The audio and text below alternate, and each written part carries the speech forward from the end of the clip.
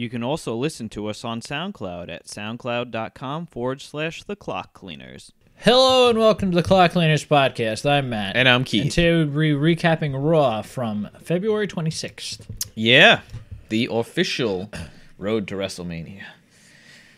Isn't anything after the Royal Rumble the official? Yeah, but okay. Sorry, Raw's official road to WrestleMania. Well, yeah, because it's the after storylines are done, leading up to the Elimination Chamber. Maybe the storylines are done. Well, a lot you of mean them. you mean the ones that were leading to Yes, the yes. Yes. I was questioning what you were saying before you finished talking.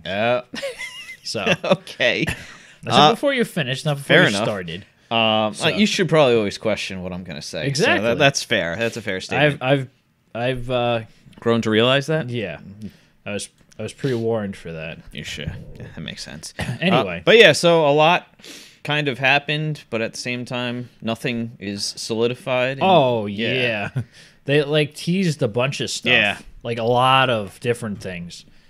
But it's the start of the build. That's basically pretty much. But we don't know which direction. Well, there's almost a month and a half between this and Mania, so What it's is a very April long time. 8th or 10th, something? I think. 10th, is it? Yeah. I think it's the 10th because it's right around the time Mrs. Kid's going to be born. Yeah, because normally it's the first, right? Or it's second? the first Sunday of April, but I noticed when I was looking at the date that the week before, maybe it's the 8th. The 8th makes more sense now to think about it, because it's the first weekend of April isn't that April 8th. Yeah. Yeah, so the first could have been the day, but they chose not to for some reason. Gotcha. Maybe because of the schedule with the other pay-per-views. Maybe there's a conflict with the venue. Oh, yeah. That would be my guess. That would It's make the most possible. sense. Anyway. Yeah. So this show opens with between 5 and 10 minutes of video recaps. So they were basically talking about the Elimination Chamber matches, and the Ronda Rousey thing got a lot of attention, and then finally the show actually starts. Yep. Alexa and Mickey come out. Yeah, I don't know. This was just an odd opening. Just because there was so many things that seemed to happen, but nothing was... Oh, you mean in the segment itself? No, previously, leading up to it, where now Mickey and Alexa are out together. I know they always teased it, but, is Mickey a heel now, or is... Well, I think that they're just friends with the ambiguousness of having her not really... She's teaming with Alexa, not necessarily agreeing with Alexa. Yeah, I guess that's... Because it doesn't matter. No, it doesn't matter. It was just weird because nothing... She was still... Well, it's become clear that they're... If you take... I guess the way that the women, the Raw division works, is that you have Sasha and Bayley and Asuka. They're the good guys right now, in a traditional sense. Yeah. Oh, okay. Yeah. Fair enough. You have Absolution are the bad guys, and that leaves Alexa, Mickey, and Nia tweeners in the middle. Yeah. So if they need to be the good guys, they can be the good guys. If they need to be the bad guys, they can be the bad guys. Guess that's true. You saw that with Alexa Bliss being on Absolution's team last week. Right. So I think that that's the way that they're playing it. This way, Nia only has one thing going on. She just wants to beat up Asuka. Yeah. But that makes her a bad guy, but only because she's going up against Asuka. Yeah, because next week she could be squashing Absolution. Exactly. Yeah. So I think that's their steadfast. Fair enough. Plan. I'm looking too deep into it. Yeah. Pretty much. It doesn't really matter. No, it doesn't. But yeah, they come out, and Alexa goes on about how she made history last night. And then she said that Mickey did a great job and blah, blah, blah. And then she basically made fun of Absolution. Yeah. She said that they were shouldn't have even been in the match. And then Bayley, she said... Well, she runs down Bayley and Sasha. Yeah, everybody, basically. Well, I was being a little more specific. Oh, okay. But yeah, and then Sasha got the worst of it, obviously. And then she said that she wished that Nia had beaten Asuka's streak. Yeah, she deserves to be in the main event because of the damage that she did to Asuka. Yeah. And then Asuka had come down at that point, right? Because Alexa said that she's going to beat her at Mania. And she's gonna be the one to beat her streak now. Yeah. And so yeah. And then that's when Nia comes down, right? And well, because she kind of set a trap. right, yeah, no, absolutely. Yeah, because Asuka comes in and like is face to face with Alexa. She's like, I'm not going to do anything about it, but she will, and that's when Nia comes out. down, I thought she was talking about Mickey at first. But, But it didn't make a whole lot of sense. No. But and then Asuka kind of stood her ground, and then obviously she got outnumbered by the three of them, and then Bayley and Sasha come down, which it was like, all right. It kind of makes sense, and it's whatever. Again, it speaks to what I was talking about. No, absolutely, it's true. And then that led to everyone's favorite thing, a six-woman tag. That is WWE staple for the women's division. It's their go-to. But no, I mean, to be fair, this one did make sense. It wasn't. Well, yeah, they set up something with it. Yeah. It wasn't just tonight's going to be a 6-woman tag, like last week's main event, right? Yeah, pretty much. So this was your normal run-of-the-mill tag. Sasha for the most. So let's backtrack just for a second. All right. What? So obviously, Alexa alluded to facing Asuka at Mania. Yes. Oh, yeah. So. And then obviously her putting the good word in that Nia deserves to be in the main event. And Asuka never technically said who she was going to face yet. I'm going to say that at this point from all... Okay, all right, but still, it's never been set I know. But from everything that they've insinuated, because at first I agreed with what you're saying. Right. I don't think that they're waiting for her to announce it anymore. I think it's just a foregone conclusion. I guess, but I mean, technically the SmackDown women's title match still has to happen at Fastlane. Yes. So, I mean, then she would challenge Charlotte. All right, but anyway, I'm like just going to say what I thought. Yeah. No, there's nothing to suggest that isn't possible, but the way that everything's been worded, they've made it kind of clear that that's what they're going to do. But I think the whole reason is to go with the swerve. Okay. So Asuka's going to pick Charlotte, and that leaves no opponent for Alexa, and all of a sudden Kurt's like, well, you were talking Nia up a whole lot, so we're going to put her in the match with you at Mania, and that makes sense on both parts. It's true, because SmackDown, Charlotte doesn't actually have a viable opponent for WrestleMania. Or they do Asuka versus Alexa, and we get Becky versus Charlotte on SmackDown. That would be fine. Yeah, I got no problem with that. But I don't see that happening either. No. So, that one I don't see happening. So, like I said, I like your plan. Yeah. It feels like they've been so heavily alluding to, because at first, at the Elimination Chamber, it seemed like they were saying that... We also have to see if there's going to be a cash-in or something like that as well. Yeah, it seems more and more that's going to be a failed cash-in, because they're not doing anything with Carmella. It's true. Oh, no, she was answering tweets. What, one segment they showed? And it was during a match. Yeah, it was dumb. Anyway. Yeah. So, the generic 6-woman tag stuff. The biggest thing that happened in the match is that Sasha went for a tag, and Bayley dropped off the apron and kind of said, screw you. Yep. That's for last night. And then, so she pretty much gave up on Sasha. Sasha's actually able to tag in Asuka shortly thereafter. But Bayley did come in to She came in to help Asuka out. Yeah, right. But it's not like she completely left the whole team or something like that. It was just against Sasha. And eventually, Asuka makes Mickey tap out. Yeah. Was it an armbar? Probably. That seems her go-to thing. Yeah. Well, the Asuka lock is for more difficult opponents. Or they're doing, because isn't Ronda Rousey supposed to be the master of the armbar or something like that? Everyone uses armbars. Armbar. Yeah. So yeah, man of 1,001 holds. Was that? Or is it 4? Dean Malenko was the man of 1,000 holds, and then Chris Jericho was the man of 1,004. Yeah, that was fantastic. Anyway, yep. So up next, John Cena comes out to address his road to WrestleMania. Oh, because obviously John. He didn't win the Elimination Chamber match, so right now he doesn't have a path to WrestleMania. Woe is John Cena, right? Pretty much. It's funny that they're making this such a big deal. Yeah.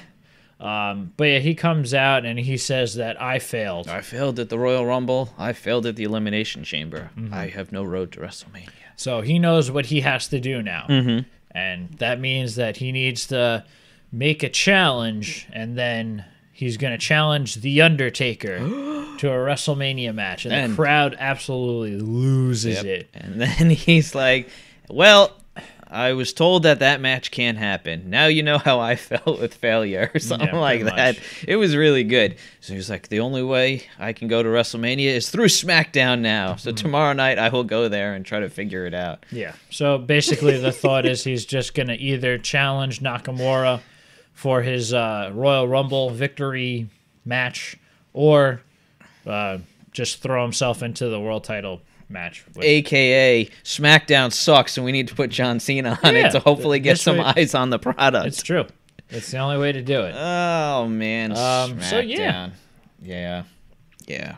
I honestly don't understand why they brought him over to Raw anyway. Because I know that they did it so that he could feud with Reigns. Right. But that was a one-and-done thing. Yeah, well, he was gone for a while. I know, but he came back to Raw. He shouldn't have come back to Raw. Well, yeah, but he wrestled on SmackDown at Survivor Series, didn't he? For SmackDown, yes. But then he came back to Raw. Right afterward. Yeah, it made no sense. Yeah. It doesn't matter. It's his free agent. Whatever. Anyway. Yeah, so then we have, I guess it was supposed to be a match, right, between Bray Wyatt and Heath Slater. Yes, sir.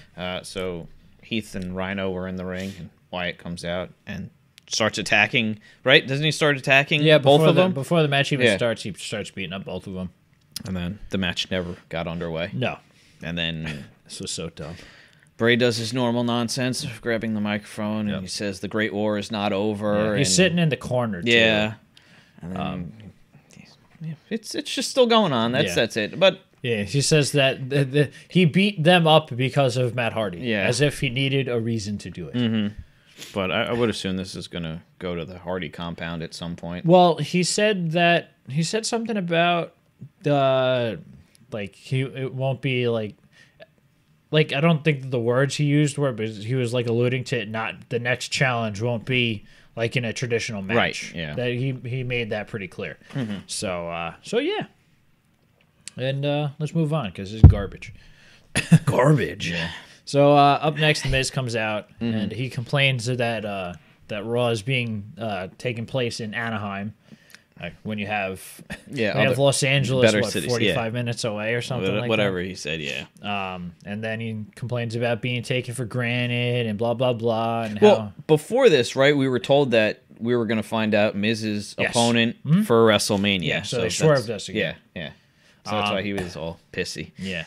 So he says that he talked to Kurt Angle, and he asked Kurt Angle what his plans were for WrestleMania. And Kurt goes, well, your match tonight might have an implication for what you're going to do at WrestleMania. Yeah. And then The Miz loses it about, I made this championship relevant and blah, blah, being blah. Being disrespected, the usual Miz talk.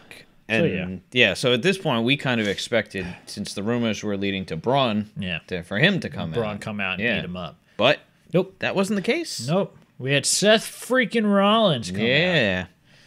So yeah, we got Seth versus The Miz. Mm-hmm. And as usual, Rollins always puts on a good match. It's true. He's really been like balls to the wall lately. Yeah. I mean, he hit a suicide dive on Axel and Dallas. Yeah, and then all three of them were on the outside, and he hit one to them. Yeah. But Seth looked good as usual in this match, and then he finished it off with a frog splash from 3/4 of the ring. He was there was basically the distance that Mustafa Ali needs for the inverted 450. But on the other side of the ring. Yeah, because he kept looking. He was like, I don't know, but I'm going for it. It's not a good idea. Yeah. It could have ended up like Brock Lesnar's shooting star press, just coming up short. His neck? Not in that. Broke his neck. Yeah.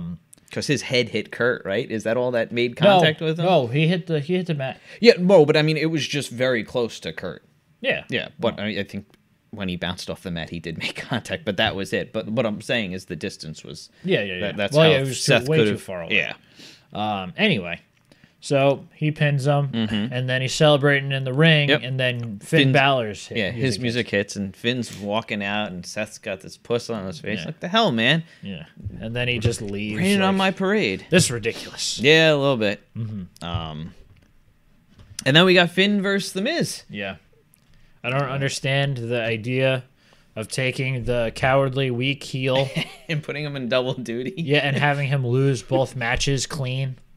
Like, what is the point of this? Yeah, so before the match got underway, the Miz Taraj beat down Finn. Yeah, well, they attacked him as soon as he went into the ring. Yeah. The club comes out, and at this point, did Kurt come out? Yeah. Right? No, he went on the screen. Yeah, it was on the screen? Okay, I wasn't sure if that was it. But yeah, he said that Dallas and Axel and Gallows and Anderson are both removed from ringside. Yeah, which was odd. Yep. And But then, whatever. like you said, Finn beats him. Mm-hmm. And yeah, we got nothing. That was it. Yeah. Then after Rollins is in the back and he's, I guess, asked about his thoughts about the match or whatever. Right. He's like, I'm not, Finn, he beat a guy that I already beat. Yeah, that's nothing impressive. And he says that he wants to face the Miz at WrestleMania for the IC title. Mm-hmm. So, I guess they're leading to a triple threat. Well, that would make like sense. I said when we did our top matches for the year, that triple threat they had on Raw was fantastic for the IC title back in October or something like that, whenever it was. But so. Oh yeah, okay, I remember. Yeah, it was one that I think it main evented the show. Probably, but maybe. Yeah, whatever. It doesn't matter. But yeah, it was a really good match, and the three of them will put on a good match. So. Yeah, and it gives Finn something to do, and Seth something to do. Yeah, and if you put the title on either one of them, that's a feud for them to have. Well, actually, the rumors were Reigns and Rollins after Mania. So yeah, and I would assume the Miz is going to take some time off after Mania to be, I guess. I don't know. He was saying something about. Like in 60 days, he'll have the because he said he'll be the longest reigning Intercontinental Champion. Times added up. But yeah, I was going to say it has to be cumulative time because he just got the title back a few weeks ago. Yeah, but I don't think. I mean, this isn't going to be his last reign. So. Oh no. I'm just saying. I got what you're saying. He made a big stink about in 60 days, which is after WrestleMania. So unless they do a singles feud with him and Finn or something like that. Well, that. Yeah, I guess. I don't know. It wouldn't make any sense for him to retain the title. Anyway. No, I agree with that. Especially in a triple threat with those two. But well, he already did once. Yes, but not at a pay-per-view. That's true. So, anyway. Yes. So up next, we have a different segment. It was certainly much better than I feared. Yeah, because it was hyped that we would get a face-to-face confrontation between Roman and Brock. Yes, which obviously had disaster written all over it. I wouldn't say disaster, just it had disaster written all over it. It had meh written all over it. I guess. Well, I didn't pull apart the title again. By disaster, I didn't mean like. Oh, I mean like the crowd. Yeah, like it would have been terrible. Yeah, that's what I meant. All right, fair enough. Yeah. So Roman comes out and he starts talking and he's like, why am I defending this guy? And then he says that Brock's not here. Well, it was weird because he starts like talking to himself and I was like, oh, this guy forgot his lines again. Here we go. And then all of a sudden he's like, nah. Yeah, and then gone. Because it seemed like he was trying to make an excuse. And then he's like, you know what? Brock's not here. He obviously doesn't feel it's important to show up. He's too busy hanging out with Dana White, and apparently there was photos on Twitter of him with Dana White, the head of the UFC. Yeah. So, and at that point, Roman kind of just runs him down. He's like, Brock only cares about the money. I'm here for the passion and for the fans and everything. I was born into this business. It's true.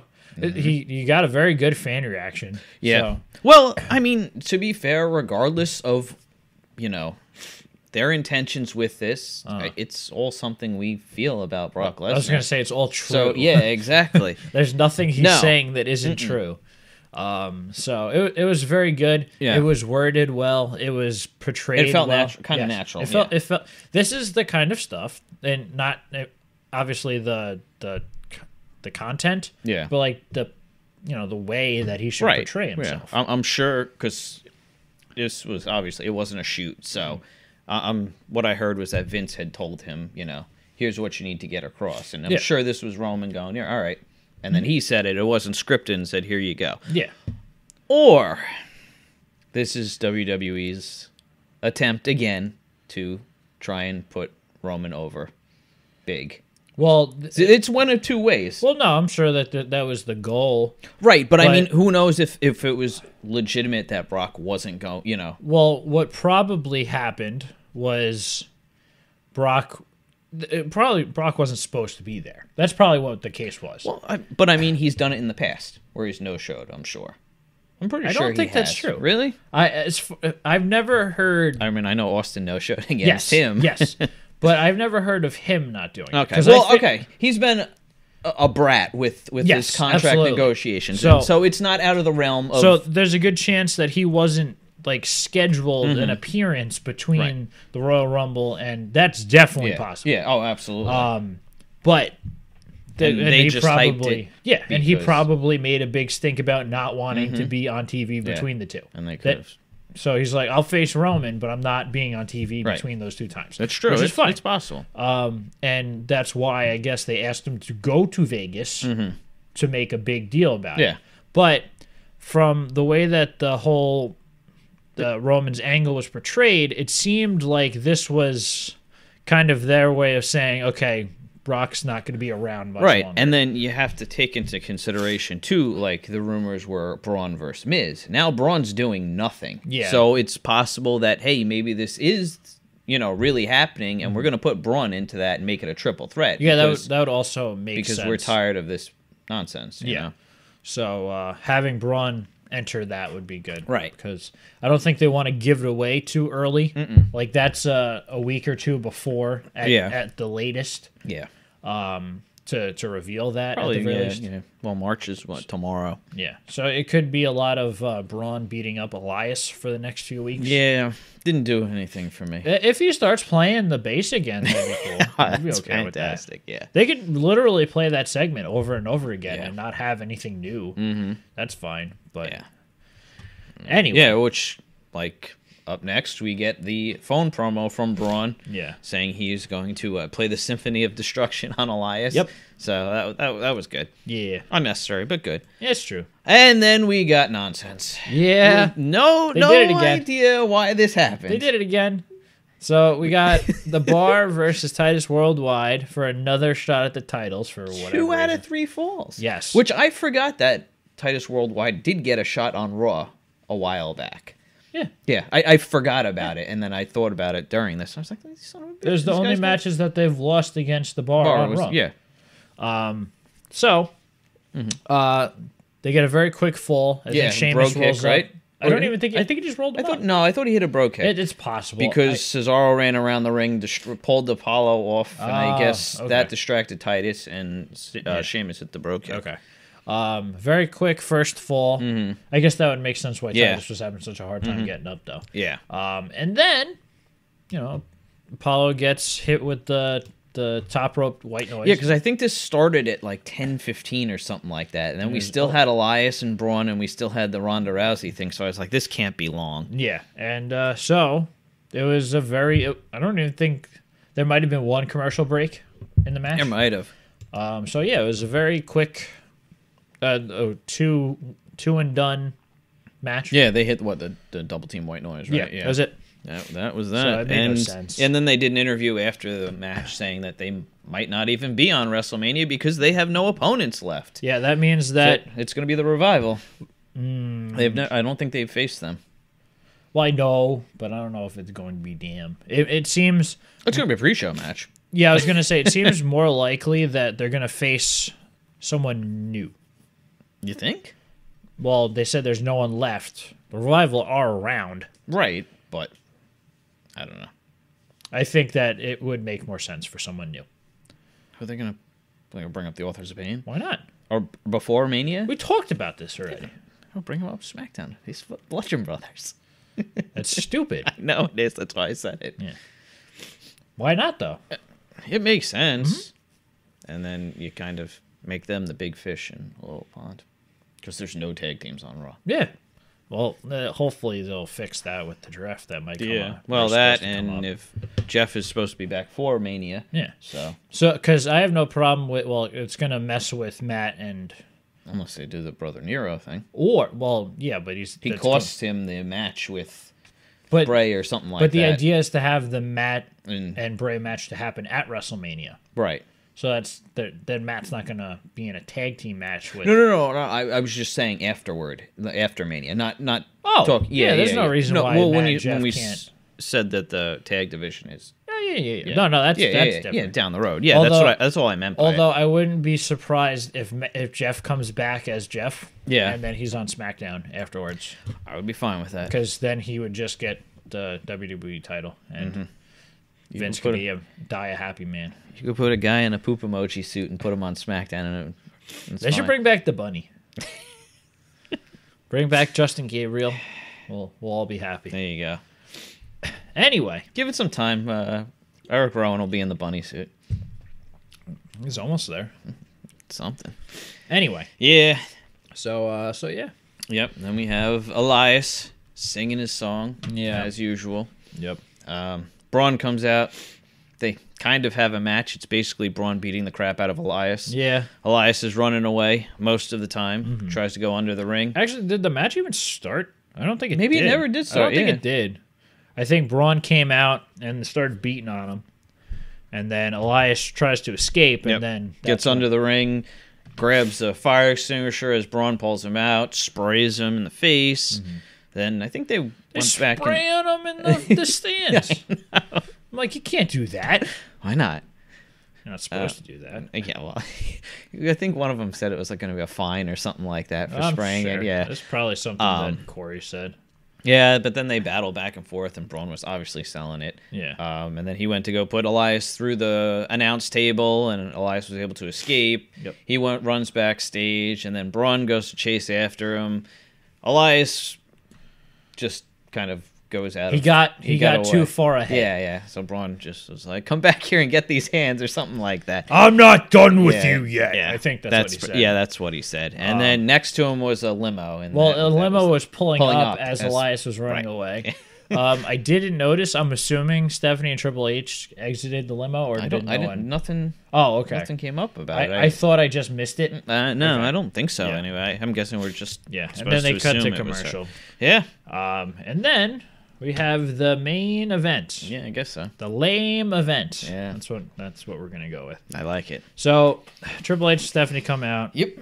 So Stephanie was coming up with excuses for Kurt Angle's actions the night before, and she goes, "He has double pneumonia." Didn't he have the flu too? Like that was her excuse before. What is wrong with these people? Well, they didn't say he was off the wagon again, or. And so, and then she's having a relapse. Yeah. And then she's going on about how Ronda's actions were unacceptable the night before, and that now that she's an official WWE superstar, that she has to do what we say, right, and we're their boss. Yeah, we own you and stuff like that. And but then they call out Angle, right? Yeah, and to have him apologize for what had happened. And at that point, Ronda comes out. Oh, yeah. Instead of Kurt Angle. Yeah. Steaming toward the ring, and then Kurt Angle comes out. He wasn't even coughing. Yeah. He wasn't as sick as they claimed he was. That guy had some good color. It was like, well, he's bright red. No. And Kurt goes, Ronda, hold on. Oh, my God. The stuff that I said wasn't necessarily true. I made it all up. It was out of context or something like that. Yeah. So... Yeah, and then anyway, Kurt basically apologizes for what he said, and then Stephanie accepts the apology, and then they're like, "Okay, we can go now." Yeah.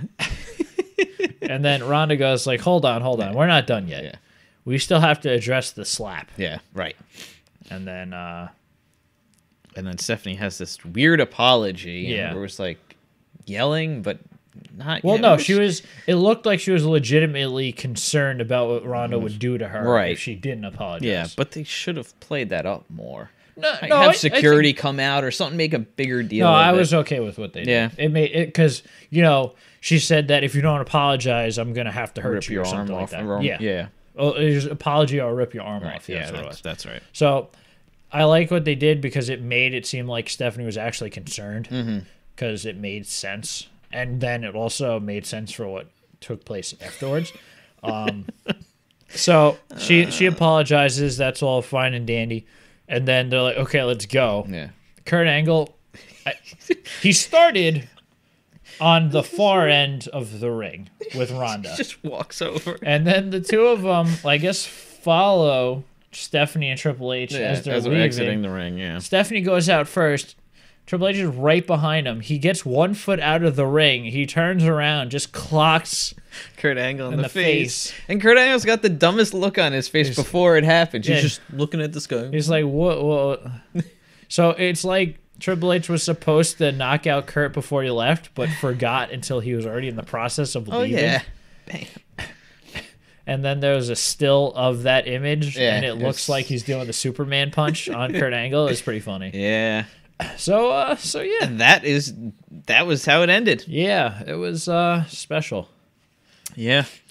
Odd way to end, but I guess this... They're really pushing Ronda Rousey. That's what they're doing. Yeah, I guess. And which is fine. It's just not very comfortable yet. It was better. It was better. Yeah, no, better. Absolutely. But I think it's just awkward, the whole segment. It's a terrible, terrible setup to a story. That's true. They very well could have just They're done... just trying to put over Stephanie again. That's pretty much what we're going to end up doing. Pretty much, yeah.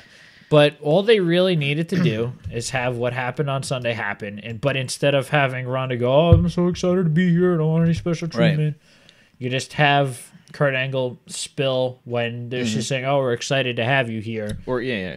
That's Can you it. believe it's actually happening? Yeah, nothing Stephanie? else like that. Yeah, she didn't even need to say anything. And then Kurt Angle says what he says, goes through the table, slap, blah, blah, blah. Right. And then tonight, have this happen, no words happen except for Ronda says, I want my match to be against you. Just pointing at Stephanie. Mm-hmm. And then Triple H goes, well, you're not going in it alone. Right. Yeah, but I think they're going to do that soon. Not yet. I'm just saying that it would make more sense to not have all this filler. Yeah, because this didn't need to. But like you said, we're over a month away. But this is not a storyline that should be taking place over the course of many weeks. I guess that's true. Every once in a while, it should be like the Brock showing up. Yeah, or it should happen, and then it's just like you can have Stephanie causing problems for Ronda instead of having her directly deal with her. Mm-hmm. That would make more sense. Yeah. It's just it's awkward the way they put this situation. It was okay. Well, Triple H is going to be in a feud, so I might as well have him on TV. Ronda really doesn't want any special treatment. She wants to be a part of the regular roster. But so she's I have the main event. I know, but I feel like they're going to keep dragging it out that way. But no, she's going to be around. Yeah. But I'm just saying that it would make more sense. The WrestleMania match will be her first match, probably. Yeah, it shouldn't be. No, because we don't know what she's going to look like. In terms of her ability, but she's being put in a very good situation though, because her first match is with a non-wrestler, right? So it doesn't need to be great because you're not expecting much from Stephanie either, and you have the men or Triple H and whoever is going to be. It's looking like it's going to be Kurt because they keep. Unless Kurt goes, I haven't been up to wrestling. I need a proxy, and then we get Braun or something like that. That would be okay too. Which is honestly something that didn't Braun beat up Triple H at Survivor Series? Yes, that was how the show ended. Yeah, right. So that would make sense. Funny enough, there was rumors that on Sunday Shane was supposed to show or possibly going to show up and rip Ronda from underneath Stephanie and Triple H. And have the two of them team together against Stephanie and Triple H, which would have been worse. Yes and no, because I don't want Shane in another match against a roster member. I guess that's true. That's the only silver lining expecting that to happen? I don't see it. All right, we'll talk more when we get to the SmackDown. I know, but I just, as of right now, I don't see that happening. The man has to insert himself into everything. No, I'm sure he'll be involved in a feud. Yeah. But I don't think he's going to be in a match. All right. Let's hope. I could be wrong. Let's hope not. I don't see that happening. Yeah. Because it would be Kevin Owens, and I don't see that. That's true. Because Kevin Owens has a pretty clear path. Oh, yeah, no, absolutely. To what his WrestleMania match is going to be. Yeah. Coincidentally, the same exact path he was on last year, but still. Yeah, we'll see. Things could change. But yeah. But yeah, that is all we have for you guys right now. So that was our Raw review. Yeah, an entertaining but otherwise a little confusing at some points episode of Raw. Yep. But you know that's always what you get. Yep. Much. For now. So yeah, if you liked what you saw here, please like, share, and subscribe. Bye. Bye.